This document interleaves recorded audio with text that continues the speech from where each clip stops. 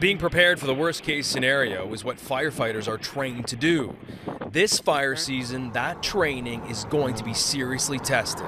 With the start that we've had, I expect that we will have a busier season than normal. The threat of forest fires in northern Ontario is always there. This year, given the extremely dry conditions, even more so. This has got to be the first year, I think, in 26 years I've been fighting fires that we've had to put our forestry stuff in service on the trucks in March.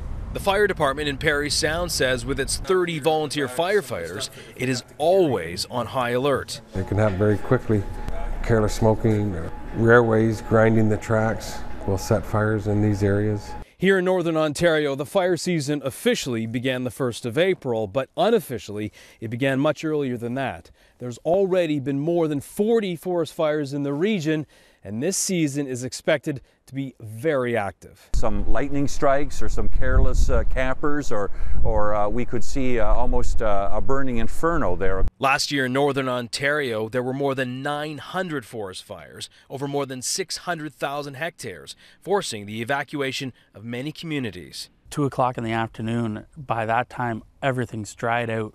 The wind is picking up and it gets onto a hillside. It can move so rapidly on us, and if there's a house at the top of that hill, that's our main priority. The Ministry of Natural Resources typically allocates between $75 and $100 million a year to forest fire response. By the time the 2011 fire season burned out, the cost topped $200 million. Those resources, as they were last year, will be found this year if they're needed. It will depend on how the season develops. Now, on average across the province, there are 1,300 wildfires every year. Last year in northern Ontario alone, there were 900 forest fires. And given the conditions this season, people have to be very responsible. There are, of course, many natural causes to the fire, but as we've seen so often, many fires are man-made.